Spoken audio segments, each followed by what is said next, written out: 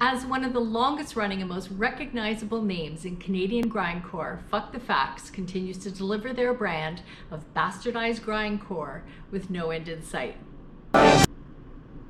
Fuck the Facts is a Juno-nominated and CMW-nominated Canadian grindcore band from Gatineau, Quebec. They formed in the late 90s, began as a solo project sometime in 1997 by Tapan Das. The release of Discoing the Dead in early 2001 led to positive feedback, and a full band was formed to continue. Having toured hundreds of thousands of kilometers throughout North America and Europe, Fuck the Facts have performed at some of the biggest festivals and sweated it out in some of the smallest basements. From 2006 to 2011, Fuck the Facts released 3 albums via underground powerhouse label Relapse Records. Upon the completion of their contract, it was decided that it was time to put the finishing touches on the proverbial full circle, returning to the world of fierce independence and creative control by launching their own label, Noise Salvation. Their most recent releases were produced entirely at their own studio, self-released, and shows Fuck the Facts' efforts as an entity continuing to grow musically and personally while developing a deeper understanding.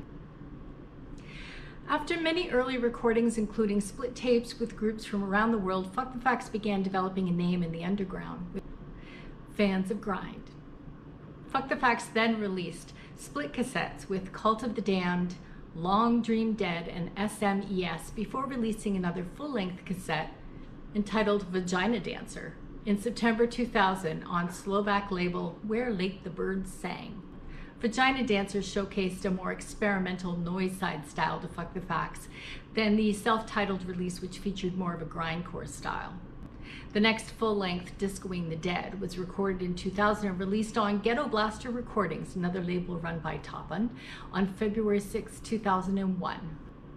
The band has since coined the terms bastardized grindcore and mulletcore to describe their sound. Tapan has stated numerous times that the name Fuck the Facts was chosen in part as a statement about his attitude towards music he wrote. He tried not to feel hampered by genre labels, and that is reflective in the musical style. The earlier Fuck the Facts recordings, up until approximately 2000, featured a combination of grindcore and noise. Though these two genres are prominent during this era of recording, many other styles crept into the music as well, including death metal, crust punk, electronic, and even some as diverse as disco and jazz. When Discoing the Dead was released in early 2001, it retained many of the experimental styles, paving the way for the beginning of the first incarnation of Fuck the Facts as a full band.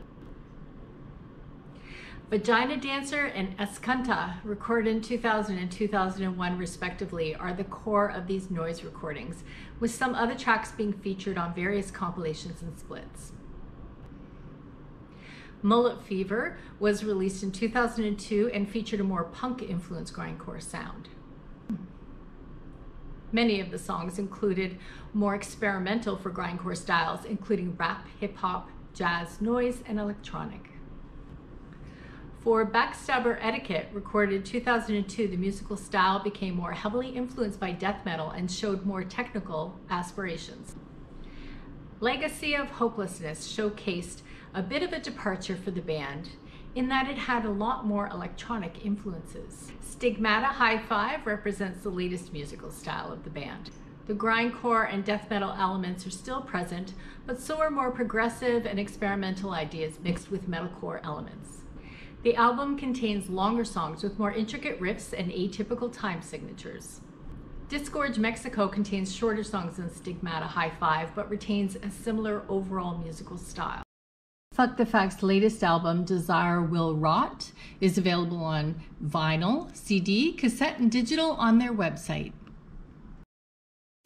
Hey guys, thanks for watching. Please be sure to like and comment and subscribe. We'll be back with more Canadian indie music.